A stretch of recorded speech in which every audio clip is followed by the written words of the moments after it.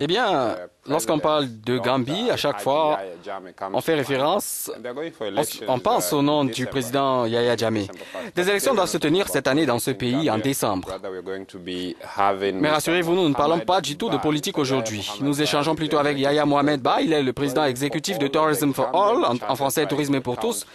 C'est une organisation spécialisée dans la fourniture de services pour touristes handicapés. Eh bien, à suivre également la rubrique Travel de Afolake Oyingloye. Mais avant, nous avons échangé avec Yahya Mohamed Ba. Nous lui avons demandé quel type d'activité était prévu pour les touristes handicapés qui décident de visiter la Gambie.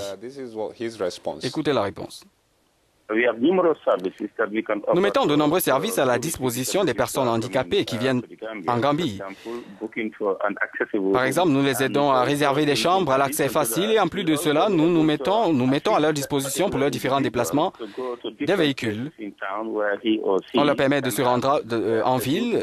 Ils ont également la possibilité de découvrir de nombreux sites du pays. Si les touristes ont envie d'aller à la rencontre des populations locales, nous leur facilitons la tâche en leur cherchant des guides confirmés.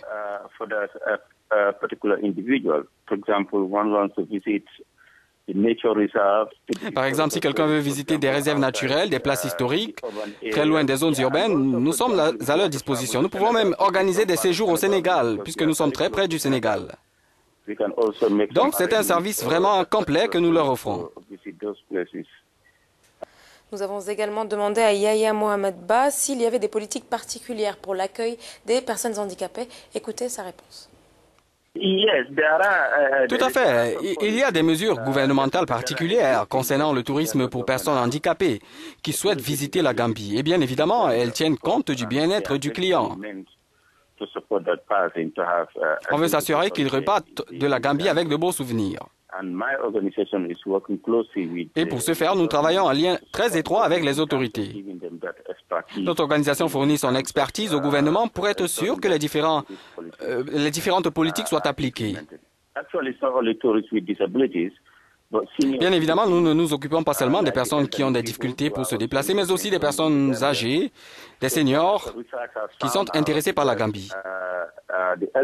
Les recherches ont établi que les personnes d'un certain âge ont besoin d'être accompagnées pour profiter véritablement de leur séjour touristique. Elles sont donc les bienvenues dans notre pays.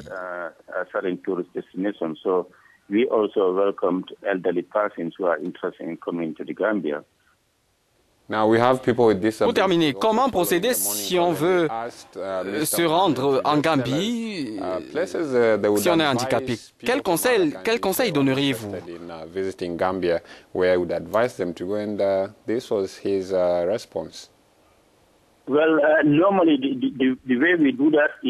En principe, vous devez d'abord nous envoyer un mail et nous donner des détails sur votre handicap et le type d'hôtel dans lequel vous souhaiteriez être logé. Et il y a de nombreux hôtels pour accueillir des gens avec une motricité réduite. Nous avons un large réseau de nombreux partenaires comme l'autorité gambienne du tourisme qui est très utile, ainsi que l'association gambienne des hôtels.